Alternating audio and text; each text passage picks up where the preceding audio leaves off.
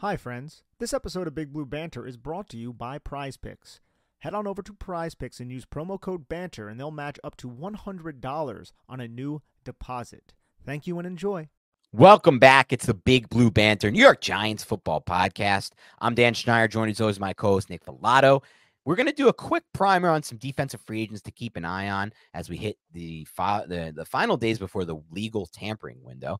Obviously, the new league year is next week in the midweek, but that window opens up on Monday. So we're going to start to get news on Sunday and Monday, and we'll keep it locked and loaded, and we'll cover it as it goes as the Giants sign players on the defense side of the ball or have interest. So these are just kind of a little bit of a primer to get you going there and keep some names in mind. So let's start with the most important position, I think, right now as it pertains to the Giants in free agency. Well, there's two. So I'll start with the second most. And let's start with safety, because safety is the interesting one with Xavier McKinney of the Giants hitting free agency. I think he went on Up and Adams' show today with Kay Adams, Nick, today, and said, I want to stay with the Giants, but it's kind of out of my control right now. And I think, that's player speak for my agent was asking for a top of the market value.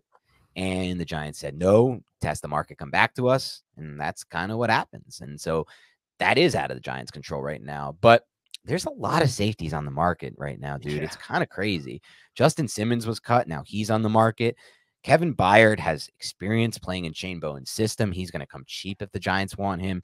Cam Curl is a guy whose tape we loved when he played against the Giants. He's on the market. Condre Diggs has been like a solid safety for a while. He's on the market. Even like lower guys like Jaron Curse, Kyle Duggar. These are guys that usually wouldn't be on the market. I even like Julian Blackmon cheap. That's a guy that I pinpointed when I saw he was hitting free agency, and I think he'd be kind of an interesting fit. And then just players who at one point were like really ascending and have just fallen. Jeremy Chin, for example, I remember his film as a rookie. People were like raving about it. Now he's like bottom of the market safety type player because he fell out of favor in that Panthers defensive system last year and just didn't find a role. And now he's going to have to try to find a new role in the market. And then Micah Hyde, who has connections, obviously, to the Joe Shane tenure. So there's just a lot of names right there. And that doesn't even cover them all. That's just the ones I went over. That's a bunch right there. What are your thoughts on how the Giants are going to approach the safety position, Nick? Jordan Poyer, too. Another guy who's another guy with connection. Yeah. Oh, yeah. Yeah. So I'm uncertain how they're going to handle this. I think Joe Shane is going to be pragmatic about the situation. That's what I want from my general manager. I don't want my general manager to overpay just because he wants to retain the talents of Xavier McKinney. Look, Xavier McKinney, if you and your agent want to reset the safety market, or if you want to get like $16 million a year, I would rather maybe pursue a Cameron Curl, who's 24 years old as well, who's a very talented safety. If you can get him at 9.5. But I think Curl will probably earn a little bit more than that. But again, to your point, and to the point that we've been discussing off air, there are so many damn safeties. And the value of safety is going to be low regardless. I think Diana Rossini of ESPN just tweeted something about that as like, dude, the safeties always go for cheaper, right? And then we've seen seamless transitions from safeties who entered free agency and then signed with another team, and then they go to their other team, and it's not like they're busting. Like how many safeties that signed with the new team of free agency ended up busting? It doesn't seem like that the hit rate is high, right? Right. Like you got like Marcus Williams going from the Saints to the Baltimore Ravens. He ends up playing really well. I mean, if you want to go back in Giants history, you had Antrell Roll from the Cardinals to the New York Giants, ended up playing really well. So safety from a free agent standpoint typically translates, and it's not like a high bust rate, but it's still a depreciated position from the market standpoint. So I am so interested to see who is going to be the top dog. I think it's going to have to be Justin Simmons, right? Like Justin Simmons to me is probably the best safety that is out there. I think a player like Kevin Byard and Quandre Diggs, who are both a little bit longer in the tooth, could be very available for the Giants. And I think the Giants should have interest, even if this is a quote unquote throwaway year. I think you should have interest in bringing in a young safety, because as much as I love Xavier McKinney was a young player.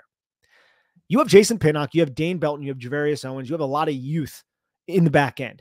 You have Deontay Banks, you have Cordell Flott, a lot of youth in the secondary under the tutelage of Jerome Henderson. Don't you want maybe a veteran leader who's been around the league, who has been successful, all pro type talents? That's Quandre Diggs and that's Kevin Byard. And we know Kevin Byard has the experience in Shane Bowen's system. So you could probably get these guys at a fraction of what you're going to be able to get Xavier McKinney at. I would not mind a 2-year deal to bring one of those two players in to kind of teach and be the leader, to set the example for these young guys. Because right now, I think the oldest safety on the New York Giants with Xavier McKinney not there is Jason Pinnock, and he's 24. So let's put that in perspective. I think you nailed it. I think you nailed this one completely, Nick. To me, and this is crazy to say because I don't know if I originally felt this way with Xavier McKinney, but it also depends. Like, are the Giants going to be willing to invest in edge or guard? If they're not going to spend the money they were going to spend on McKinney at edge or guard for a young edge or guard, then I'm not for this. But if they are going to spend that money and they view it as only having certain cap dollars to allocate, I'm more open than I was to letting McKinney walk if you're going to allocate that toward an Onwenu or one of these types of edge that we're going to go over today. Because I'll be honest with you, there are options outside of paying safety in the NFL. And there's a really good article today from Jonathan Jones from CBS Sports, one of the insiders we have going for us, that really is very eye-opening. And he's basically saying, like, the NFL's making it clear in what they've done with these releases and with the paying the market that safeties are not worth the money. And the reason they're viewing it as such a big change and why their opinion has changed so much in recent years is the trends in the NFL, which is essentially that teams are not throwing deep. Quarterback, it's a combination of what we've talked about in this podcast for years, Nick. The quarterbacks aren't processing it well enough anymore. The arm talent maybe not there. It's a combination of all the factors, but offenses are not really throwing deep. And obviously it's the way that teams are playing. They're playing a lot of 2 high looks and cover 3 and cover 6. And it's like, there's a lot of safeties back there and they're keeping everything underneath and in front of them. But the way these schemes are going, like, if you're not going to get a 3-way safety, a guy who can play in the box, he can match up in the slot and play on the and play in the deep half, which, by the way, McKinney kind of is. So that's the only thing. But if you're not going to get a 3-way safety, but he's not really, he hasn't done it at a consistent level at the highest of levels. And I think Giants fans would say that to you, Nick, or say that to us. What's going on, Big Blue Banter listeners? I'm excited for the football season for several reasons. And one of those reasons is Prize Picks, which is North America's largest independently owned daily fantasy sports platform. And it's so simple to use. Instead of battling thousands of other players, including professionals, sharks, and people who are going to exploit you, you pick more than or less than on 2 to 6 player stat projections, and you just watch the winnings roll in. It's very simple to play and gives you a little extra skin. I've set my picks in less than 60 seconds. There are so many stats to choose from, and the withdrawals of funds are easy and quick. Dan and I will be adding a segment to our show before every game where we pick our favorite stats, more or less yards or touchdowns, what have you, and we'll be discussing why from a scheme, matchup, and game theory perspective. I love their promotions and how easy their interface is to operate at Prize Picks. I may select more on tackles for a loss from Bobby Okereke or Kayvon Thibodeau next game. They also do other sports as well. It's a really cool experience. Please join Dan and I in the fun of Prize Picks. Go to prizepicks.com/banter and use code BANTER for a first deposit match up to $100. Again, go to prizepicks.com/banter and use code BANTER for a first deposit match up to $100. You will not regret it. Oh, my friends, you know what time it is. You're hungry, you're starving, and you desperately need pizza. You should get the best pizza on the market, and that is, of course, Little Caesars. Make Little Caesars the official pizza sponsor of the NFL part of your game day. Order online during the Pizza pregame all day on NFL game days and even on Pro Bowl Sunday, and get ready for some football fun and cheesy delicious pizza. Choose your favorite Little Caesars pizza or pick the toppings you crave. Either way, you win. And speaking of winning, everyone scores with convenient delivery or our in-store pizza portal pickup. So grab some friends and enjoy a few slices during the game. But if you're not going to get that, why are you paying for a position that isn't really a part of every play at times, especially if you're talking about deep half safeties? I mean, some of these trends are crazy. Against 2 high last year, for example, quarterbacks threw 68% of their passes less than 10 yards downfield. And that number was 63% against 1 high looks. But again, a lot of teams are going to 2 high looks. Here's another thing. And what's going to be the last 4 years? Go ahead. What's going to be the natural reaction to that? You see a lot more teams running the football. Oh, yeah, exactly. It's going to lead to maybe higher market value for interior offensive linemen. But for some reason, and I think we know why, not the running back. Right. But that's, yes, exactly. But over the last 4 years, the league has seen less than 8 passes per game of 20-plus yards down the field attempted. And after a decade of that being over 8 per game every single year, That's crazy stuff right there. And then last year, there were just 15.4 passes per game, or last year, sorry, there were 15.4 passes per game behind the line of scrimmage. That's the most there's been since the NFL began tracking it. And of the past 2 decades, last 5 years have produced the lowest interception rates in the NFL because people are not throwing it deep. They're not throwing it 20 plus. And these are all stats courtesy of Jonathan Jones of CBS Sports. But it's an interesting thing to consider. Like, should the Giants be one of these teams that invest big salary cap space in the safety position, even though you don't want to let a homegrown talent go? You and I both feel there's untapped potential with him in the post, but like, how often is he going to get to utilize his skill set if teams are just not throwing it deep? And that's kind of something to consider. It's something to consider, but you're always playing to beat the teams that are in your division. And both the Cowboys and the Eagles throw deep on the Giants. So safety position from that standpoint. And now we have a different defensive coordinator. We didn't have a defensive coordinator for the past 2 years that played too high all that often. Now we're going to have a defensive coordinator that runs a lot of quarters, a lot of 2-read coverage, meaning you're going to need to have a adaptive type of safety who can read the release of the number 2 receiver and then react based on the other routes. You need a smart safety. Kevin Byard has done that. A lot of safeties do. Pattern match is not something that's like, hey, I run a pattern match. Like, pattern match is something that like most teams do, right, within their defenses, some more than others. And that's something that Shane Bowen definitely did. And you're going to see a lot of kind of 4 high shells or 2 high shells, I should say, but cover 4 quarters, palms type of looks. But you need a smart safety. And the Giants right now, I'm not saying they don't have smart safeties, but they have relatively inexperienced safety room. And Eddie Jackson, I mean, there's a lot of guys. I wouldn't be surprised if it's either of those Bills, either, whether it's Poyer or Micah Hyde coming in. Yeah, and I love the idea of it being one of those guys, or I love the idea of it being Kevin Byard, because like you said, he knows the system inside out with Shane Bowen. He can come in and and that's the thing. We have young talent at the safety position. We like what we saw from Jason Pinnock on tape last year. Were there moments where he could have done a better job tackling in space? Sure. But there were also some really good flashes of him at every level. In the deep half, he had some really good flashes, or near the line of scrimmage, he had some really good flashes. And then the same goes for Dane Belton, a player who I thought might be a sleeper last year. He ended up not being one. I don't think he ever really kind of ingratiated himself with Wink Martindale, but now he's got a new coach, and it's a coach that likes to play three safeties in the mix. And it means that the Giants are going to be interested in the position, but also it means that, you bring a guy like Kevin Byard in here, he can help, like you said, develop these players and kind of get them, I would say, up to speed faster with the system as they're making that change. And there's also a few other players I wanted to bring up, or one specific player I want to bring up, because I felt Nick, and obviously Adoree Jackson is now hitting the free agent market and unlikely to re-sign with Giants. I felt like they really haven't had a good solution in the slot for a while. A player that intrigues me is Julian Blackmon from the Colts, because he played corner in college and he's had 350 snaps in the slot since the 2022 season. And he's someone you could bring in. Yeah, he plays a lot of safety, but he's someone you can bring in and he could play some slot for you. He could play safety. He can kind of mix in a little bit with the different things that Shane Bowen's going to bring to the safety position. I remember watching him when he was at Utah. Me too. He was, solid play. I like his tape at Utah a lot. There was another safety, another very rangy safety that was playing with him, and I can't remember. With him at Utah. Who was that? It was Blackmon, and who was the other dude? There were 2 of them.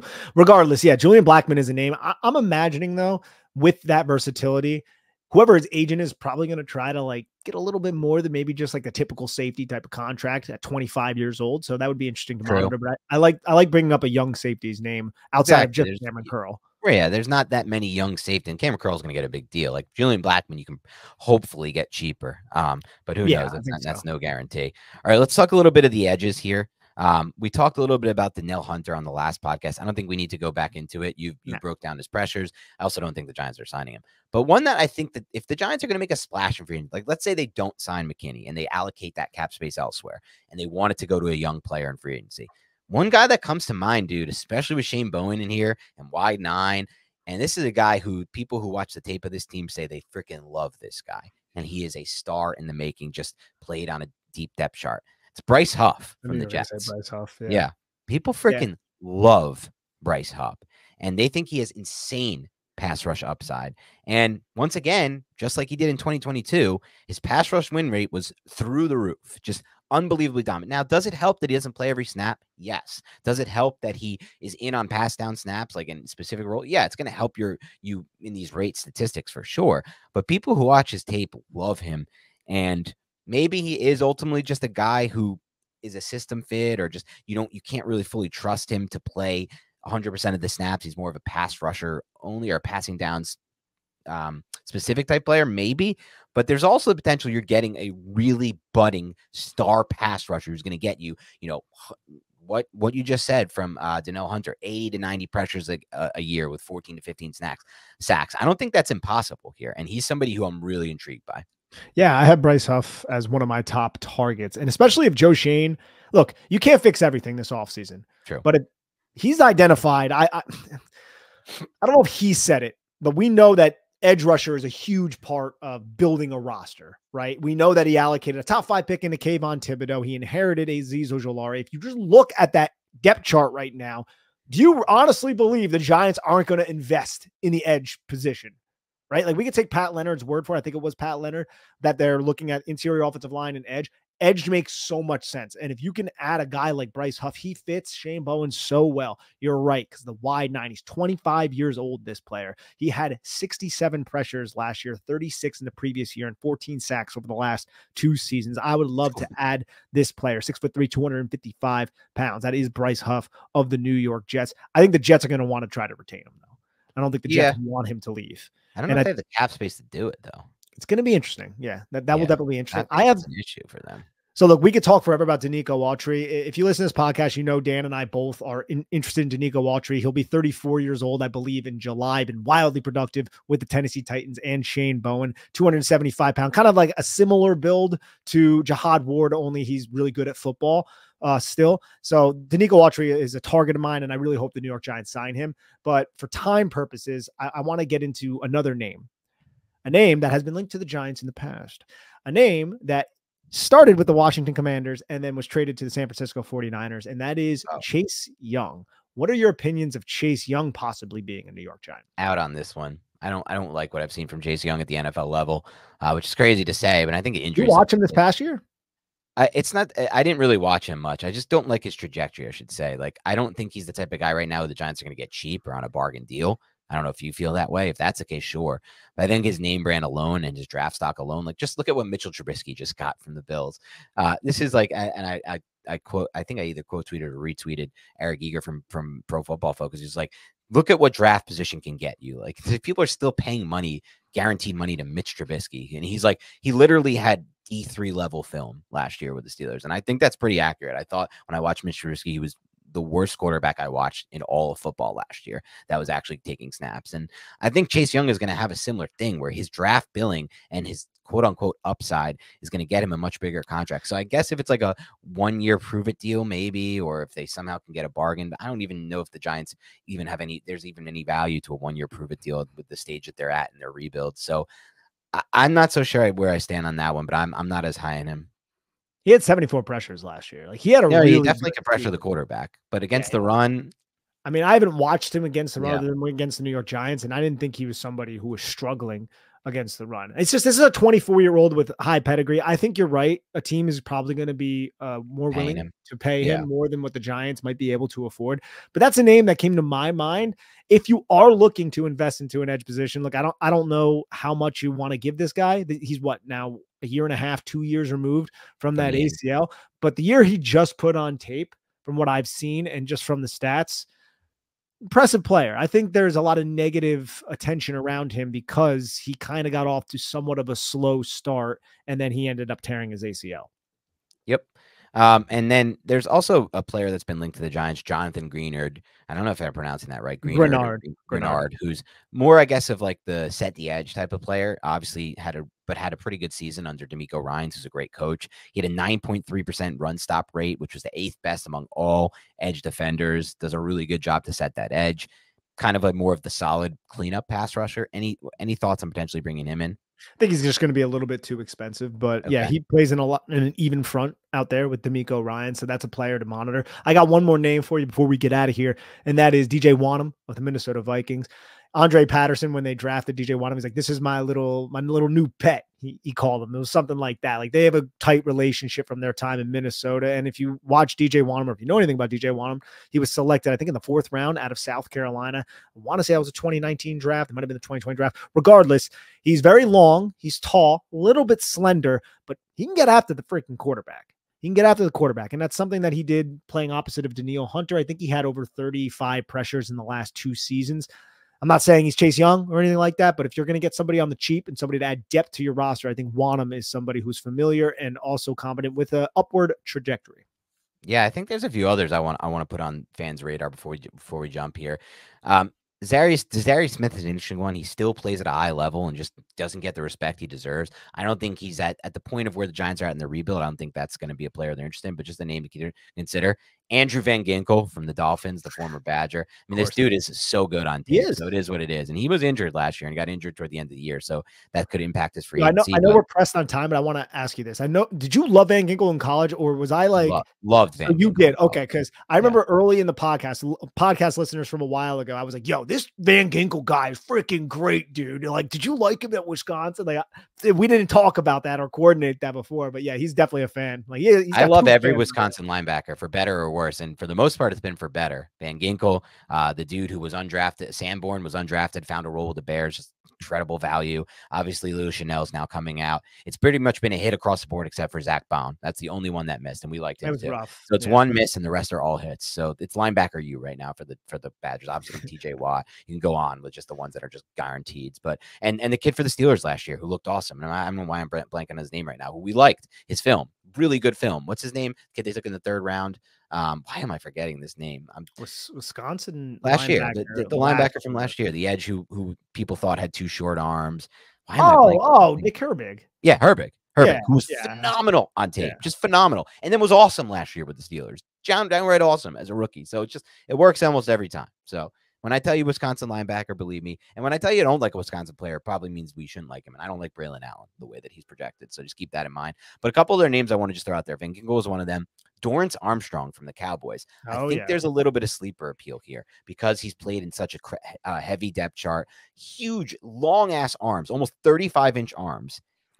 Pressure rates above 11% in each of the last 3 seasons. Obviously, it helps that like he is kind of a situational player. I think that kind of helps your rate stats always, Nick. So just take that with a grain of salt. But definitely he had 36 pressures in 2021, 43 in 2022, and then 35 in 2023 with 27 career sacks. Like that's pretty solid right there, playing in, like you said, a rotational role. Right. Exactly. A couple other guys I want to throw on the radar. Tyquan Lewis from the Colts. The reason I like him, just watching a little bit of him, someone should put me onto him. His best snaps are as a wide 9 type rusher. And what are we going to get from the Giants? We're going to get a scheme that's going to utilize these wide 9 edge rushers. So just an interesting name to keep in mind as a potential situational pass rusher for the Giants. And one more name I want to throw out there as a sleeper who's had a weird career. And obviously the injury, he lost the entire 2023 season to an injury.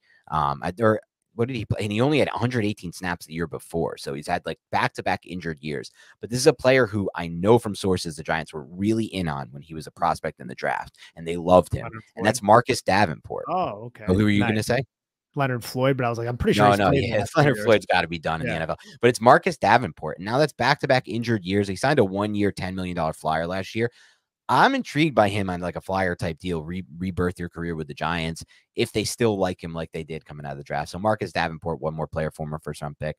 All right, we were a little pressed on time today. Both Nick and I are doing a bunch of things, but keep it locked and loaded. Sunday, we're going to come back at you with with whatever is in the news with the Giants, any free agent buzz. But these are just kind of primer pods to get you going and get the juices flowing for free agency. Have a great rest of your week, and we'll talk to you soon.